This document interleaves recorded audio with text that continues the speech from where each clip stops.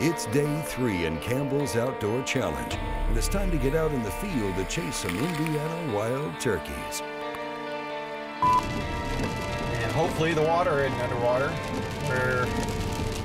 Hopefully the water isn't underwater? Hopefully the water isn't underwater, because that would be tough. Well, all the little prayers I said last night before going to bed about it drying up this morning, God decided that he had a different plan, and since he's in control, I'm fine with that. But we are dealing with rainfall again this morning, and we're just trying to plan to get out in the field and get set up without getting our equipment wet. I'd rather just kind of sit back and not take a chance on losing our camera gear and then losing the whole next 2 or 3 days that we've got left to make it happen. So hopefully it'll let up and we can get out there and chase some turkeys. Just grabbing the last of my gear out of the trailer here. We're fixing to head out. It's pouring down rain and we're supposed to have bad weather all day. So all we can do is really just get in the ground blind and ride this thing out. I'm gonna throw out a couple decoys. I got a couple avian hens, and then I got a Jake that I'm gonna put on a Lifeline 360. So when I pull the rope, he'll spin around. And I think these gobblers right here are gonna like that.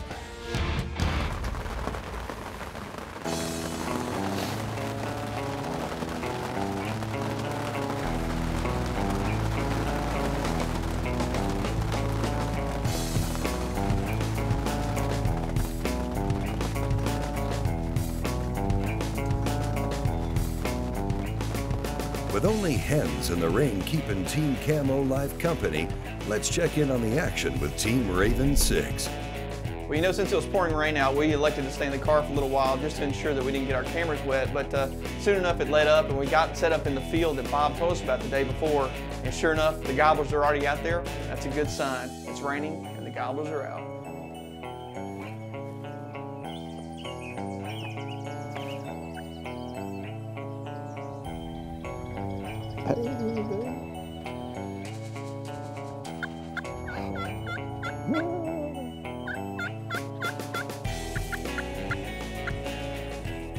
With both teams striking out on turkeys at the moment, the next production element for day 3 is animal cut shots.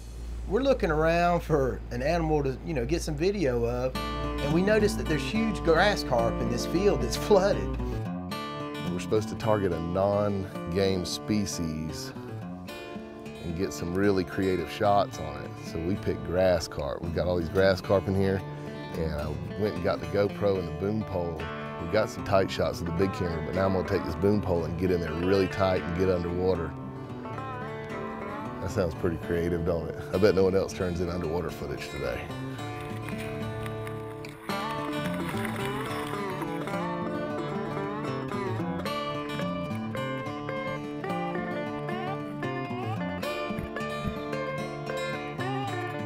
You know, the production element for animal cut shots is pretty simple to get when you're in the field, just because you spend so much time out there. You know, we got good shots of a buzzard, chipmunks. We had a lot of fun and we found a snake up in the woods and actually tried to run over Lane when he was trying to run away. And I think one of the best shots that we got though was of a box turtle we found in the rain. Just the lighting was perfect. The colors were beautiful. You could actually see the rain hitting his head and you could see him breathing. For the area and for what we were doing that day, it was nasty out. To me, this was a really strong production element for animal cut shots.